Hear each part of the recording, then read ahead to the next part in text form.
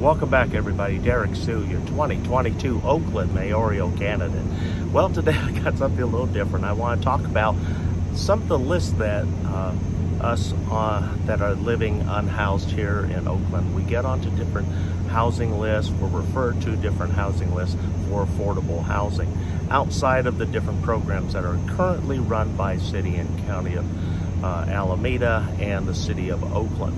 So I don't participate in any of those particular programs, but I have before signed up to a lot of different other housing agencies. One of them back in 2019, it was a brand new construction that was underway, and it was run by Acts Full Gospel right here in East Oakland.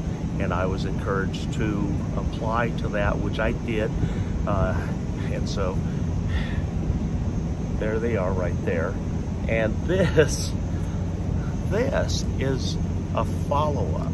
And so when I got on that list back in 2019, it was late spring, I ended up in the lotto, even with the advantages of number one, a senior, number two, chronically homeless, three, limited income, and then four, I had also disabilities.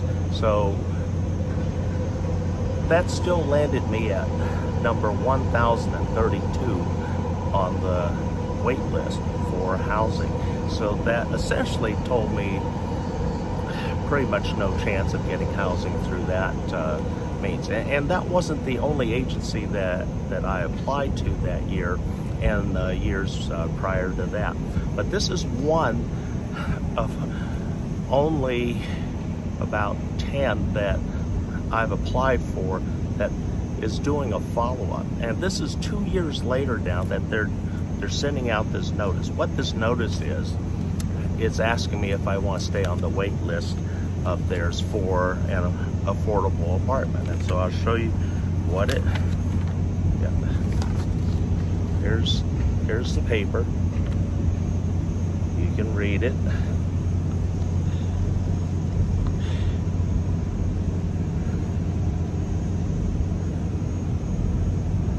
So they're wanting to know if I want to continue waiting on the list. You know, I'm sure my number is slowly winding its way through the system. As far as where I'm at, I have no idea, but I have to, as you saw it there, I have to get this turned back into them to continue to stay on that particular list. If I miss the deadline, then I fall off the list, which is typically what happens to a lot of the housing list here in Oakland and Alameda County.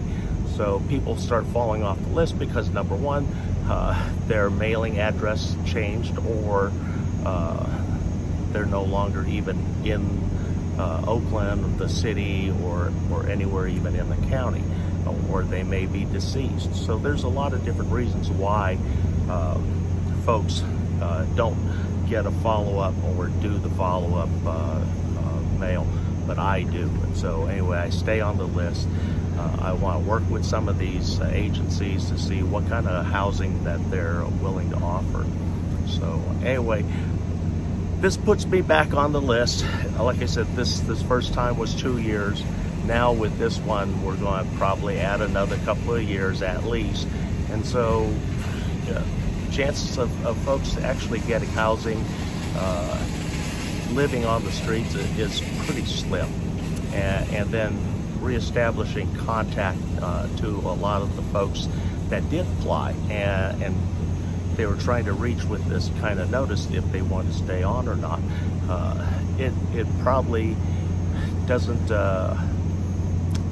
reach about half the folks that originally applied, because they more or less, as soon as they got the letter, like myself, they gave up hope, because 1,032 here in the City of Oakland on that particular housing list. And then I've been on other housing lists where I've even been in the 3,000, 4,000 number categories. And so getting housing off of those lists, and those were bigger agencies that had much more housing available. But the sad part and the downside to a lot of the affordable housing that becomes available here, somebody has to die.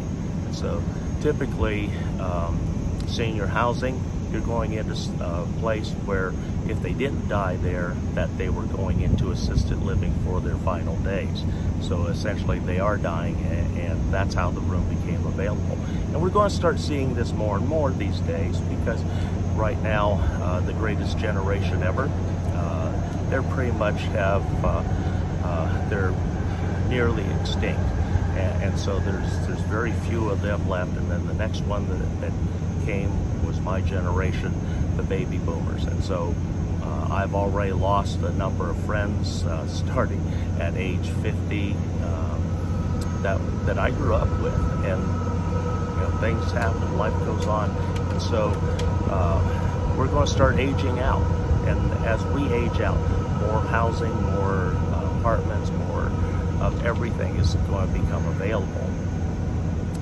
Unfortunately, the thing that isn't going to become more available is money. And so we have to find new ways to cut costs and expenses to help the next generation. So anyway, thanks for joining me today. Getting on to housing lists 5 years, 10 years, 12 years into the future. You have proof now. If you want to come see it, you're more than welcome to come see it in person. Thanks for joining me today. We'll be right back.